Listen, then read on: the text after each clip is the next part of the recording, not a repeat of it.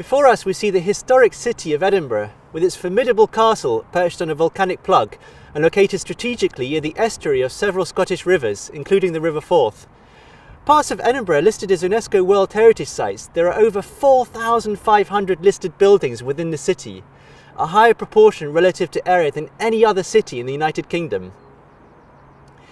Edinburgh is encircled by a green belt, designated in 1957 to contain the outward expansion of the city and to prevent the agglomeration of urban areas.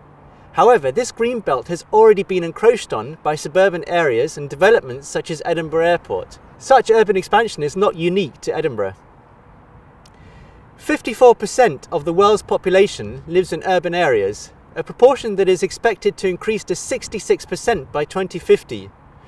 Urbanisation, combined with the overall growth of the world's population, could add another 2.5 billion people to urban areas by 2050, with close to 90% of the increase concentrated in Asia and Africa. We are seeing an often rapid and uncontrolled growth of cities. Especially in developing countries, area-wide information about quickly changing megacities is rare.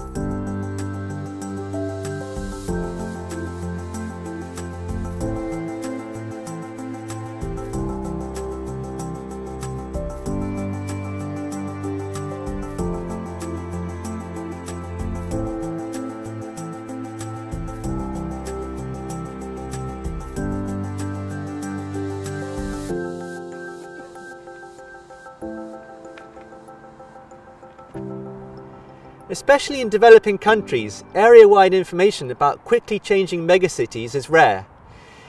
Industrialised countries suffer from urban sprawl and the consumption of their green areas due to a predilection for development with single-family houses, induced by improved living conditions. Urban monitoring can be defined as the extraction of urban footprints or more detailed urban land cover mapping. It also includes monitoring of the urban topography through digital surface models. Urban footprints are the spatial extents of urbanised areas. The areas dominated by buildings, streets and impervious surfaces, i.e. man-made structures, natural surfaces within cities are not taken into account. A map of urban footprints is therefore a binary settlement mask with only two classes, urban and non-urban, commonly derived by remote sensing data. Multi-temporal settlement masks enable quantification of urban growth or shrinkage. Mapping urban footprints is of fundamental importance. The global spatial distribution of urban areas is a key element of sustainable development. It is also required for regional scale planning. Often remote sensing derived maps of urban footprints are the only source of information on the extent of cities, especially in developing countries. Urban land cover mapping provides information on the type of natural and artificial objects covering the Earth's surface. It is not to be confused with land use, which describes human activity on the Earth and the manner in which land cover is used. Accurate land cover maps are needed by city planners who require efficient methods for management of large urban areas. Remote sensing data helps to provide regularly updated area-wide land cover information.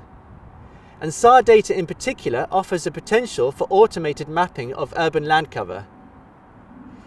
A digital surface model, or DSM for short, describes the elevation above sea level of the ground and all features on it, while a digital terrain model, or DTM, describes only the ground elevation above sea level. Normalized DSMs can be derived by subtraction of a DTM from a DSM, with the result that they contain only heights of objects on the surface. DSMs of urban areas are important for city planners, commercial services and research. They are required, for example, to quantify solar insolation for photovoltaic plants, for telecommunications, to provide viewshed information for estate agencies and tourism, for flood modelling, for damage detection, and for improved urban area mapping. SAR is very suitable for urban footprint and urban land cover mapping. This is primarily due to the characteristically high backscatter received over urban areas due to the predominance of double bounce scattering. Such double bounce scattering from the many right-angle corners found in urban areas efficiently reflects the microwave signal back to the SAR sensor.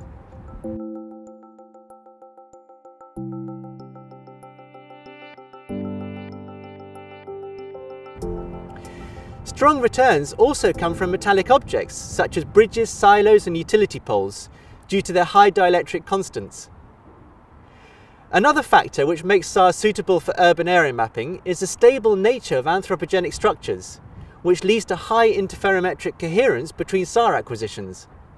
Using threshold values for backscatter and coherence, it is possible to extract urban footprints.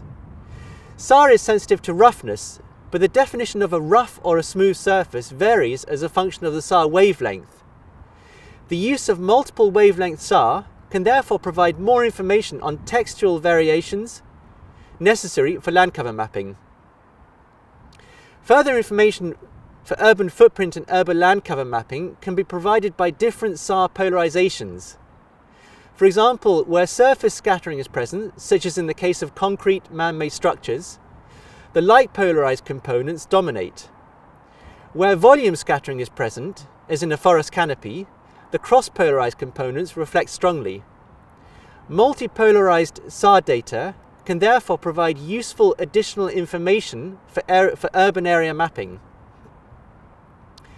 As with different wavelengths and polarizations, the backscatter of urban areas also changes with varying instance angles. Small instance angles yield a poor range resolution. This may result in small urban units going undetected. But large instance angles cause longer radar shadows, which may conceal urban land cover, especially if there are high buildings.